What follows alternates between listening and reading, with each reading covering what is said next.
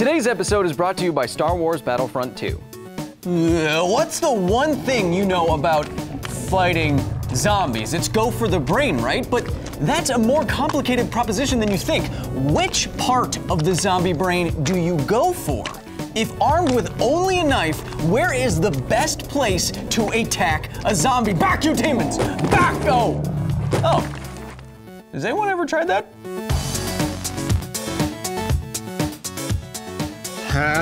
It seems like the most basic walker elimination device in apocalypse stories such as The Walking Dead are bladed weapons like knives. But when the weapons are used, they're used indiscriminately, as getting through a zombie skull is apparently like stabbing a hot knife into butter. But is that true? And doesn't it matter where you pierce a zombie skull? Let's use basic anatomy and neuroscience to figure out the best practices for zombie removal. First, why go for a brain at all? Well, a zombie's brain is the locus of its movement and its ability to plan and controls how its bitey parts move. Also, we know that zombies are immune to limb and organ damage, so going for the brain is the sensible choice. But if you want to get at the most complicated structure in the universe that we know of, you first have to go through the zombie's skull. Ew. Bits of sick. Unlike what shows like The Walking Dead seem to imply, sorry Rick, it is not that easy to pierce a skull with a knife, because also unlike what zombie shows like The Walking Dead imply, the skull does not decompose. As the bacteria that escapes our guts when we die starts to eat us alive and turn us into gas and gunk, and scavengers pick out our bones, flesh will go, sure, but the bones themselves will only start to decompose under environmental exposure, like rays from the sun and bleaching in the hot Atlanta heat. And zombies usually still have some flesh on them. So if you want to get to those sweet zombie brains, you're gonna have to make it through a full strength skull and not a decomposed skull. Let's say that you are suddenly accosted by a zom-zom. Where is the best place to strike its skull? And you only have a knife, and your life depends on it and your knowledge of anatomy. Come on, what is it? Come on, what is it? If you want to get to a zombie brain, you should go through its skull at its thinnest point. Ha, thank God. Looking to the structure of the skull, there is a big difference between the thickest and the thinnest bones.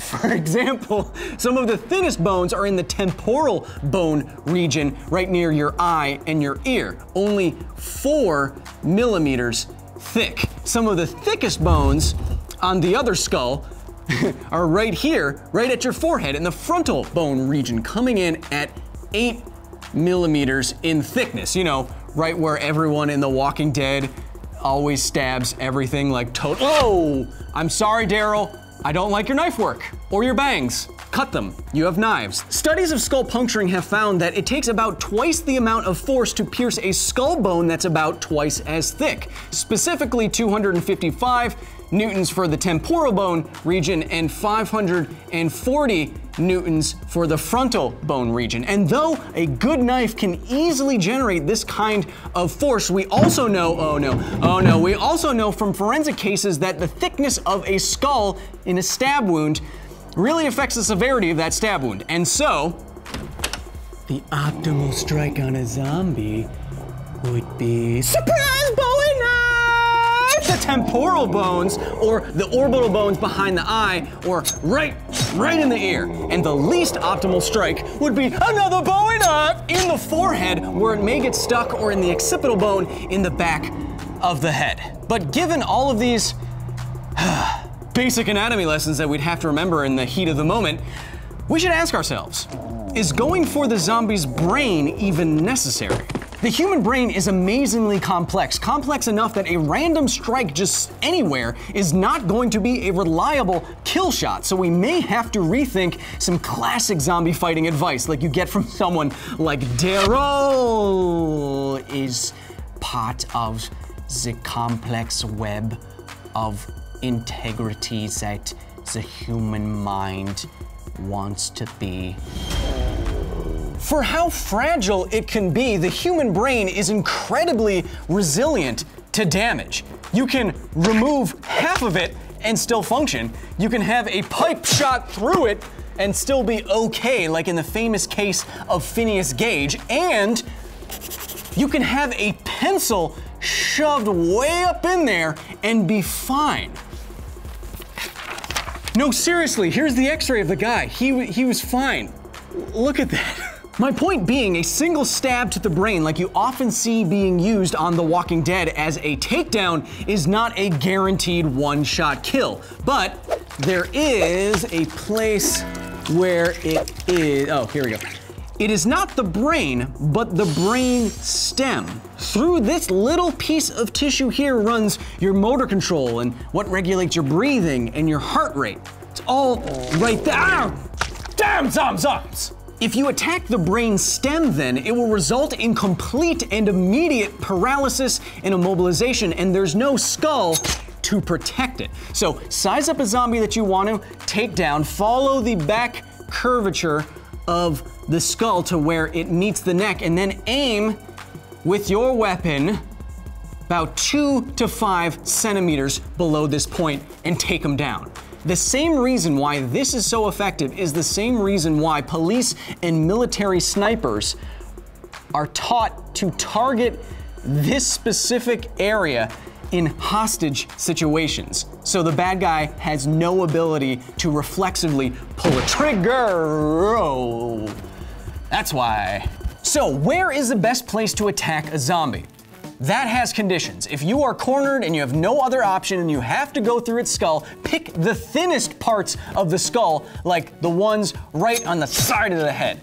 But in all other instances, the most effective and immediate way to take down a zombie is to attack its brainstem, which will render them almost completely harmless instantly. After all, this is what the coolest zombie weapon ever is doing already, isn't it? Oh, because science. Oh.